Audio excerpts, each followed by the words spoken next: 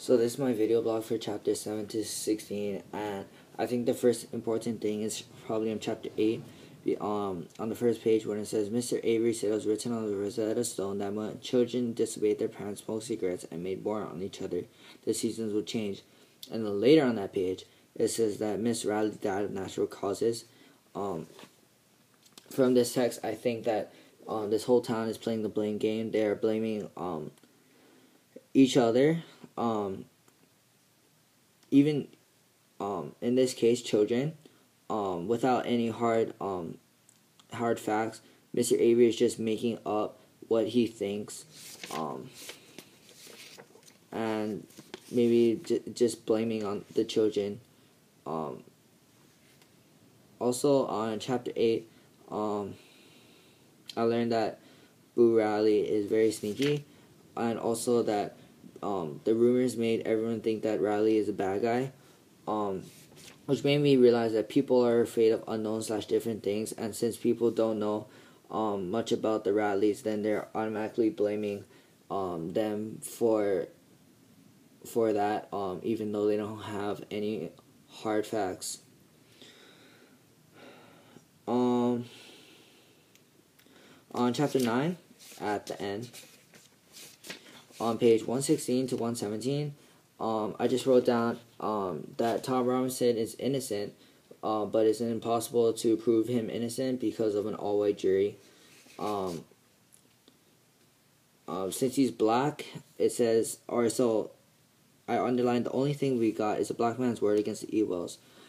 This quote kind of like says that a black man's word isn't as powerful as a white man's word in this town, which shows that this town is very racist. On chapter 12, I wrote down that Jem is changing, and I underlined that he was difficult to live with, inconsistent and moody. His appetite was appalling, and he told me so many times to stop pestering him. This event kind of will definitely change their future, and maybe they won't have any more of those childhood adventures/memories because of this this event. Page 155, about the Montgomery Advertiser. I just wrote down on the side that they're making fun of Atticus, maybe because he's defending a black person, even though one, Atticus is a elder, so people should respect their elders, and everybody knows that. And two, Atticus was one of the best shots in the town, or is one of the best shots in the town, but yet they're making fun of him and disrespecting him, even though when they should respect him, they're disrespecting him and making fun of him, maybe just because he's defending a black person.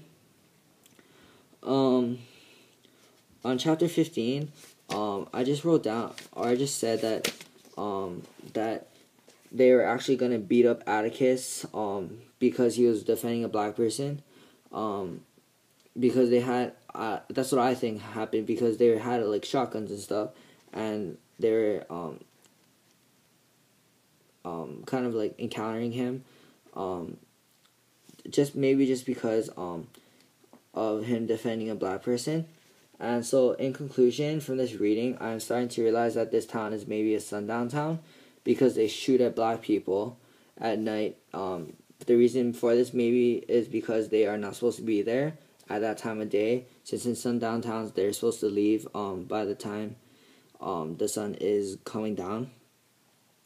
The town is also very racist, I learned from this reading, and will even go to the extent of making fun of elders, or maybe even kill them to prevent people from defending black people. They're also very scared of the Rileys since nobody knows much about them, which made me realize that people are afraid of unknown/different things. And also that this whole town is playing the blame game because they are blaming people without any facts and instead just on what they think. Thank you, and that's my video blog.